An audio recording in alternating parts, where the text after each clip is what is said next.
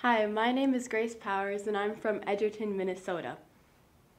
The devotion I'm reading for you is Jesus Revealed His Glory Through Miracles. What Jesus did here in Cana of Galilee was the first of the signs through which he revealed his glory, and his disciples believed in him. John 2, verse 11. During Advent, we remind ourselves not to let shopping, decorations, party, and planning distract us from our true focus. Advent and Christmas are about Jesus, the Savior revealed to us in God's Word. But could God's Word itself become a distraction? Let's recall the account for the wedding at Cana and some details that might catch our attention.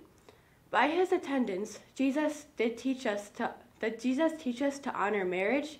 Yes, he does. Does he provide gallons of excellence wine for the occasion? Is wine a good gift from a generous God? Yes, and yes. Does this story help us understand Mary, the mother of Jesus, without making too much of her? It does. All those lessons are valuable in their place, but they would become distractions if we would miss the main point of this story. To help us see the main point, John finishes the story with these words. What Jesus did here in Cana of Galilee was the first of the signs through which he revealed his glory, and his disciples believed in him. The miraculous signs of changing water into wine reveals Jesus' glory, and important as it is, he is our human brother, and in fact by itself would not enable him to save us. We need a brother who is also God's divine Son, so that his obedience, death, and a new life have divine power to save us. When Jesus does miracles, this revelation of his divine glory produces and strengthens the faith that connects us to him and his blessings.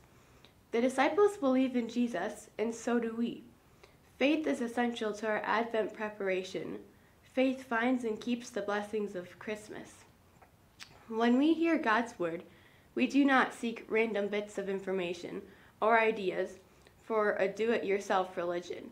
We keep in mind that what John wrote toward the end of his gospel. Jesus performed many other signs in the presence of his disciples, which are not recorded in this book. But these are written that you may believe that Jesus is the Messiah, the Son of God, and by believing you may have life in his name. We pray. Lord Jesus, let nothing distract us from seeing your glory with the eyes of faith, so that we may serve you and now see to your face-to-face glory in the glory of eternal life. Amen. Have a Merry Christmas.